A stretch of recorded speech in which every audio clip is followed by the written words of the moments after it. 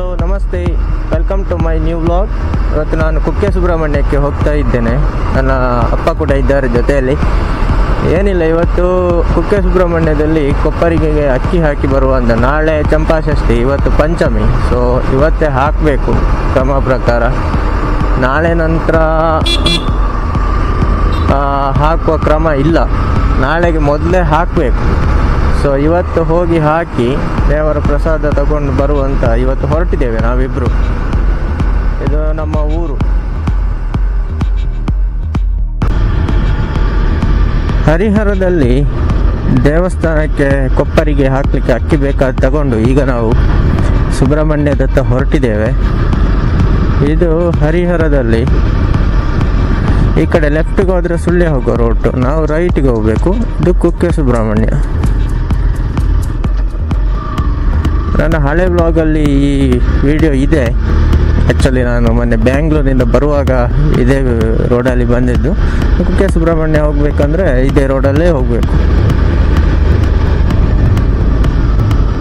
ನೋಡಿ, ರಾಂಗ್ ಸೈಡಲ್ಲಿ ಬರ್ತಾ ಇದ್ದಾರೆ.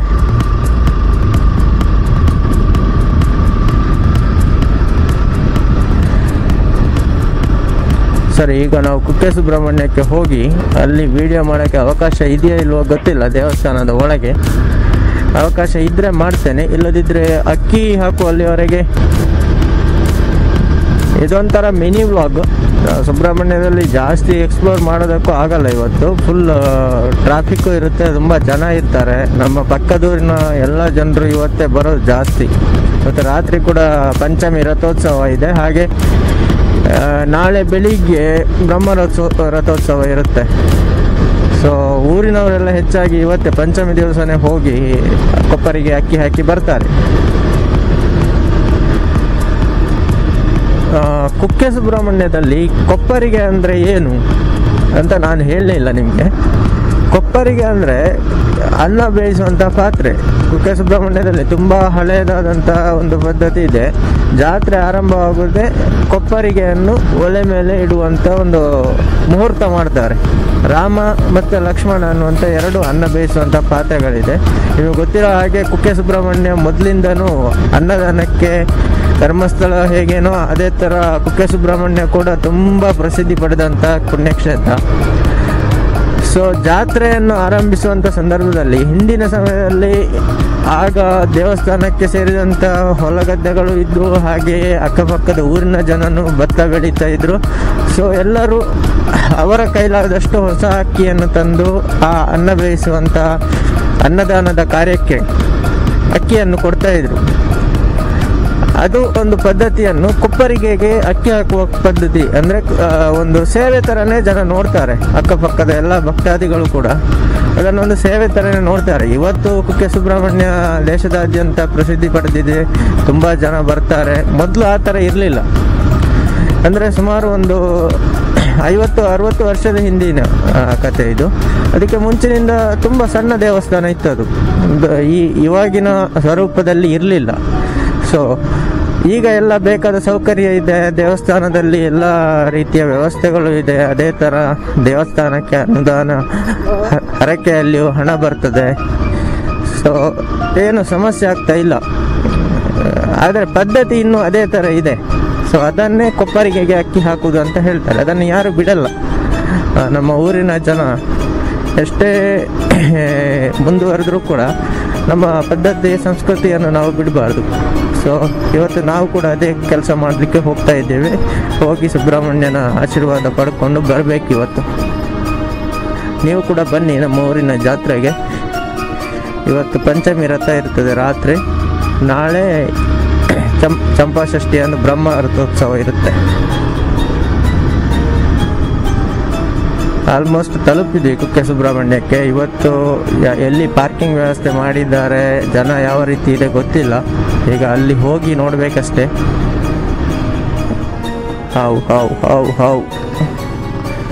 ಹಾವೊಂದು ದರ್ಶನ ಕೊಟ್ಟಿತ್ತು. ಕೆರೆ ಹಾವು ಅಲ್ಲ, ನಾಗರ ಹಾವು ಆಗಿರೋ. ನಾಗರ ಹಾವೇ ರಸ್ತೆ ದಾಟುವ ಸಂದರ್ಭದಲ್ಲಿ ದರ್ಶನ ಕೊಟ್ಟಿದ್ದ ಸುಬ್ರಹ್ಮಣ್ಯ ನಮಗೆ. ಇವತ್ತು ಪುಣ್ಯಕ್ಕೆ ಬೈಕ್ ಅಡಿಗೆ ಬರಲಿಲ್ಲ, ಅಲ್ಲೇ ನಿಂತಿತ್ತು. ಕುಕ್ಕೆ ಸುಬ್ರಹ್ಮಣ್ಯದಲ್ಲಿ ನಾಗರ ಹಾವು ಭಾಳ ಕಾಣಿಸುತ್ತೆ.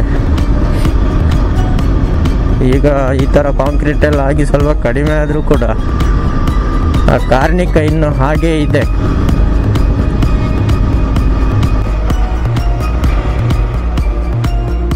ಬೈಕ್ ಓಡೆ ಮುಟ್ಟ ಪೋಪುಂಡದ ಹರಿಪಾಡಿಯಾರ ಸರ್, ಥ್ಯಾಂಕ್ಸ್.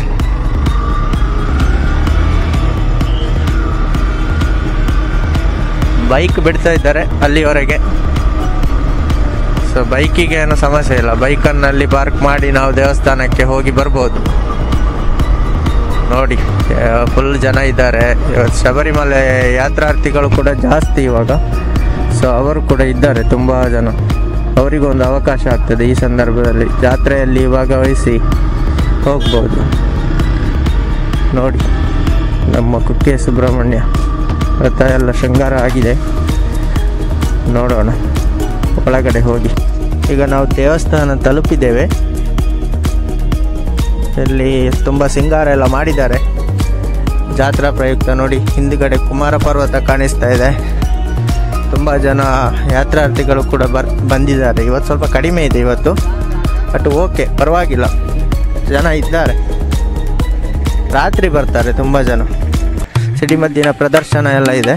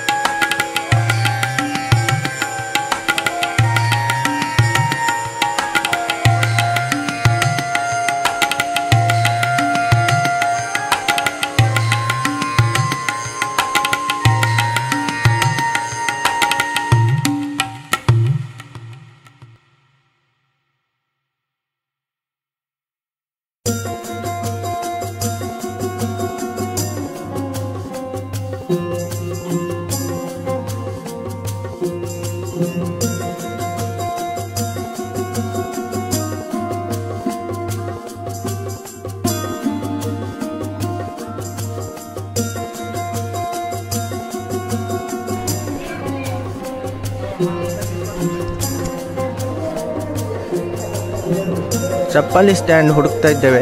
ಚಪ್ಪಲಿ ಸ್ಟ್ಯಾಂಡ್ ಎಲ್ಲಿ ಅಂತ ಸಿಗ್ತಾ ಇಲ್ಲ, ನೋಡ್ಬೇಕು ಇವಾಗ. ಇಲ್ಲೆಲ್ಲ ಇಟ್ಟರೆ ತಗೊಂಡೋಗಿ ಬುಟ್ಟಿಗೆ ಹಾಕ್ತಾರೆ. ನೋಡಿ ಇದು ಚಿಕ್ಕದು ಪಂಚಮಿ ರಥ, ದೊಡ್ಡದು ಬ್ರಹ್ಮರಥ. ಇದು ಹೊಸ ರಥ ಇವಾಗ ಕೊಟ್ಟಿರೋದು. ಸುಮಾರು 3-4-5 ವರ್ಷ ಆಯಿತು ಹೊಸ ಬ್ರಹ್ಮರಥ ಬಂದು. ತೋರಿಸ್ತೇನೆ ಹತ್ತಿರ ಹೋಗಿ. ನೋಡಿ ಇದು ಪಂಚಮಿ ರಥ, ಫುಲ್ ಅಲಂಕಾರ ಮಾಡ್ತಾ ಇದ್ದಾರೆ. ನೋಡಿ ಇದರಲ್ಲಿರುವ ಕುಸುರಿ ಕೆತ್ತನೆಗಳನ್ನು ಬಹಳ ಹತ್ತಿರದಿಂದ ಗಮನಿಸಿದರೆ ಎಷ್ಟು ಅದ್ಭುತವಾಗಿದೆ. ಇದು ಬ್ರಹ್ಮರಥ, ಇದು ಹೊಸ ರಥ. ಇದು ಅಲಂಕಾರಕ್ಕೆ ಇಟ್ಟಿರುವಂಥದ್ದು, ಅಡಿಕೆ ಸಿಯಾಳ ಇದೆಲ್ಲ ನೋಡಿ ಎಷ್ಟು ಚೆನ್ನಾಗಿದೆ. ರಥದ ಚಕ್ರಗಳೇ ನಮಗಿಂತ ಎತ್ತರ ಇದೆ.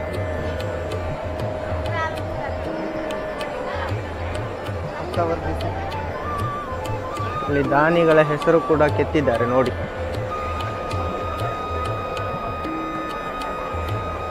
ಮುತ್ತಪ್ಪರೈ ದೇರ್ಲಾ ಹಾಗೂ ಶ್ರೀ ಅಜಿತ್ ಶೆಟ್ಟಿ ಅವರ ಕೊಡುಗೆ ಇದು. ಹಳೆ ರಥವನ್ನು ಅಲ್ಲಿ ಇಟ್ಟಿದ್ದಾರೆ ನೋಡಿ, ಹೂವಿನ ಅಲಂಕಾರ.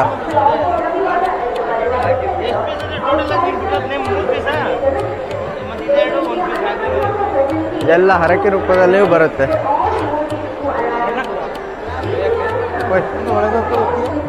ಅಲ್ಲಿ ಅಲ್ಲಿ ಅಲ್ಲಿ ಕೊಪ್ಪರಿಗೆಗೆ ಅಕ್ಕಿ ಹಾಕಲಿಕ್ಕೆ ನಾವು ಒಳಗಡೆ ಹೋಗಬೇಕು. ಇವಾಗ ಹೋಗ್ತಾ ಇದ್ದೇವೆ, ನೋಡೋಣ. ಇಲ್ಲಿ ಎಲ್ಲ ವ್ಯವಸ್ಥೆ ಮಾಡಿದ್ದಾರೆ.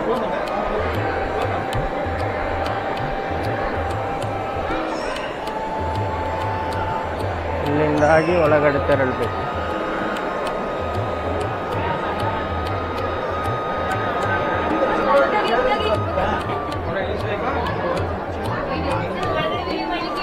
ಹಾಂ ಸರಿ, ಇಲ್ಲಿವರೆಗೆ ಅಷ್ಟೇ. ಹಾಂ ಹಾಂ, ಇಲ್ಲಿವರೆಗೆ ಅಕ್ಕಿ ಹಾಕೋವರೆಗೆ ನೋಡಿ. ಇದೇ ಕೊಪ್ಪರಿಗೆ ಅಂದರೆ ಇಲ್ಲೆಲ್ಲ ಸ್ವಯಂ ಸೇವಕರು ಕಲೆಕ್ಷನ್ ಮಾಡ್ತಾ ಇದ್ದಾರೆ. ಭಕ್ತಾದಿಗಳು ಕ್ಯೂ ಕೂಡ ನಿಂತಿದ್ದಾರೆ. ನೀವು ಗಮನಿಸ್ಬೋದು ಎಷ್ಟು ಜನ ಇದ್ದಾರೆ ನೋಡಿ. ಇವತ್ತು ತುಂಬ ಜನ ಇದ್ದಾರೆ. ಇದು ದೇವಸ್ಥಾನದ ಒಳಾಂಗಣ. ಹೊರಗಡೆ ವಿಡಿಯೋ ಇಲ್ಲ, ಇನ್ನೂ ಒಳಗಡೆ ವಿಡಿಯೋ ಮಾಡೋಕ್ಕೆ ಅವಕಾಶ ಇಲ್ಲ ನೋಡಿ. ಇದೇ ಕೊಪ್ಪರಿಗೆ, ಇಲ್ಲೊಂದಿದೆ ಅಲ್ಲೊಂದಿದೆ, ಎರಡು ಬೇರೆ ಬೇರೆ. ಇದಕ್ಕೆ ಎಲ್ಲರೂ ಅಕ್ಕಿ ತಂದು ಹಾಕ್ತಾರೆ. ಅಕ್ಕಿ, ತೆಂಗಿನಕಾಯಿ. ಸ್ವಯಂ ಸೇವಕರು ಅದರ ಉಸ್ತುವಾರಿ ನೋಡಿಕೊಳ್ತಾ ಇದ್ದಾರೆ. ಹೋಗೋಣ ಮುಂದೆ.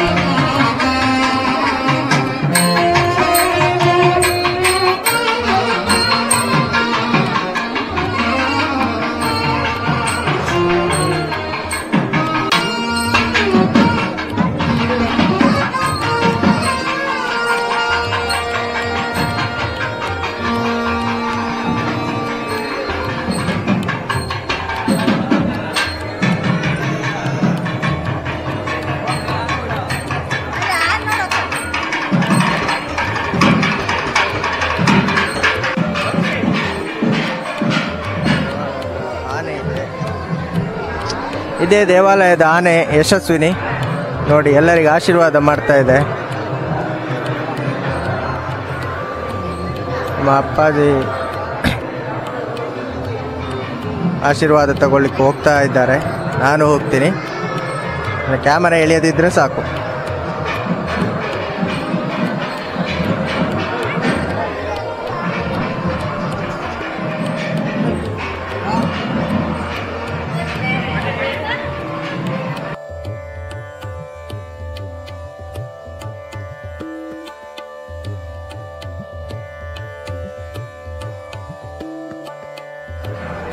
ದೇವಾಲಯಕ್ಕೆ ಸಂಪೂರ್ಣ ಅಲಂಕಾರ ಮಾಡಿದ್ದಾರೆ. ಲೈಟಿಂಗ್ಸ್ ಆಗಲಿ, ಹೂವಿನ ಅಲಂಕಾರ ಆಗಲಿ ಭಾಳ ಚೆನ್ನಾಗಿ ಮಾಡಿದ್ದಾರೆ. ಇದು ದೇವಾಲಯದ ಹೊಸಲಿಗಮ್ಮನ ಗುಡಿ. ದೇವಾಲಯದ ಧರ್ಮದೈವ ಅಂತಲೇ ಹೇಳ್ಬೋದು. ದೇವಾಲಯದ ರಕ್ಷಕಿ ನೋಡಿ, ಹೊಸಲಿಗಮ್ಮ ದೇವರ ಗುಡಿ ಇದು.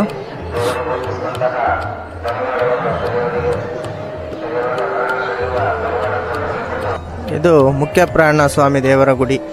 ಇದು ಕೂಡ ಇಲ್ಲಿಯ ಒಂದು ಪ್ರಮುಖವಾದಂತಹ ದೇವಾಲಯದ ಪ್ರಾಂಗಣದಲ್ಲಿರುವ ದೇವರ ಗುಡಿ. ಶ್ರೀ ಮುಖ್ಯ ಪ್ರಾಣ ದೇವರು ಇಲ್ಲಿ ನೆಲೆಸಿದ್ದಾರೆ.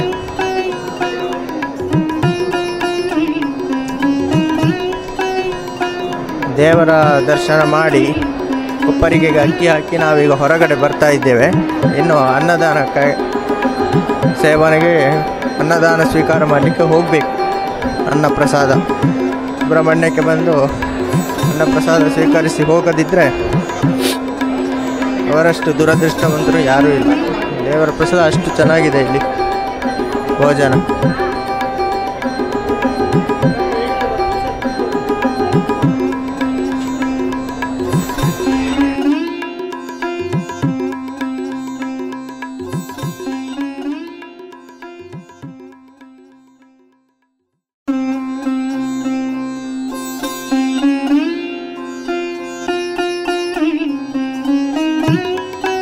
ನೋಡಿ, ನಾವು ದೇವಾಲಯದ ಹೊರ ಪ್ರಾಂಗಣದಲ್ಲಿ ಇದ್ದೇವೆ. ಇವಾಗ ಆದಿ ಸುಬ್ರಹ್ಮಣ್ಯಕ್ಕೆ ಹೋಗುವಂಥ ಒಂದು ಜಾಗ. ಹಿಂದುಗಡೆ ಕಾಣಿಸ್ತಾ ಇರೋದು ಅದು ಕುಮಾರ ಪರ್ವತ. ಈಗ ಭೋಜನ ವ್ಯವಸ್ಥೆ 3-4 ಕಡೆ ಮಾಡಿರ್ತಾರೆ ಜಾತ್ರೆ ಸಂದರ್ಭದಲ್ಲಿ. ಸೊ ನಾವಿವಾಗ ಭೋಜನ ಪ್ರಸಾದ ಸ್ವೀಕಾರ ಮಾಡಿ ನಂತರ ಮನೆಗೆ. ನೋಡಿ ಎಷ್ಟು ಚೆನ್ನಾಗಿದೆ. ಈಗ ಎಲ್ಲ ರಸ್ತೆ ಅಗಲ ಆಗಿದೆ, ಹಾಗೆ ಕಾಂಕ್ರೀಟ್ ಕೂಡ ಹಾಕಿದ್ದಾರೆ ರಸ್ತೆಗೆಲ್ಲ. ಸೊ ಮೊದಲಿನಷ್ಟು ಇಕ್ಕಟ್ಟಿಲ್ಲ.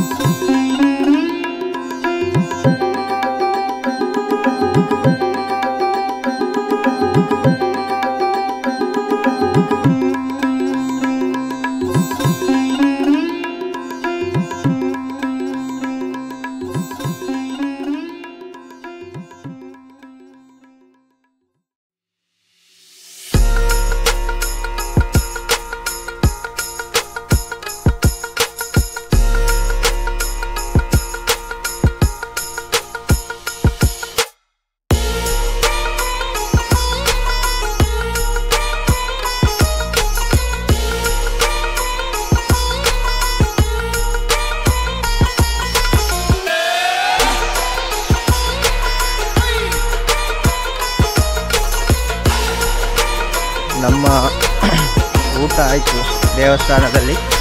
ಈಗ ನಾವು ಮನೆಗೆ ಇನ್ನು ಬೈಕ್ ಹತ್ರ ಹೋಗಿ ಮತ್ತೆ ಮನೆಗೆ ಹೊರಡೋದು. ಈಗ ಭಯಂಕರ ಸೆಕೆ ಇದೆ, ಮಧ್ಯಾಹ್ನ ಮಳೆ ಬರುವ ಸಾಧ್ಯತೆ ಕೂಡ ತುಂಬ ಇದೆ. ಮಾಮೂಲಿ ಪಂಚಮಿ ದಿವಸ ರಾತ್ರಿ ಮಳೆ ಬರ್ತದೆ, ಇಲ್ಲಿ ಮಳೆ ಬರೋದು ಒಂದು ವಾಡಿಕೆ. ಅದೇ ಥರ ನೋಡಿ, ಎಲ್ಲರೂ ಊಟ ಮಾಡಿ ಹೋಗ್ತಾ ಇದ್ದಾರೆ, ಕೆಲವರು ಇನ್ನೂ ಊಟಕ್ಕೆ ಬರ್ತಾ ಇದ್ದಾರೆ. ಇಲ್ಲಿ ನೋಡಿ, ಹಗ್ಗದ ಮೇಲೆ ಬ್ಯಾಲೆನ್ಸ್ ಮಾಡ್ತಾ ಇದ್ದಾರೆ.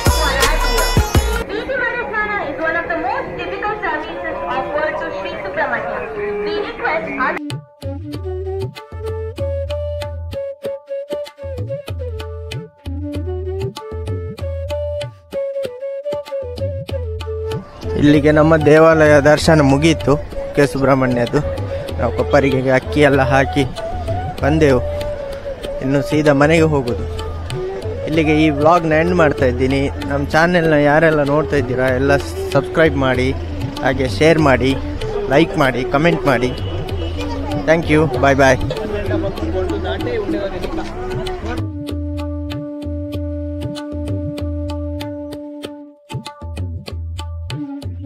Thank you.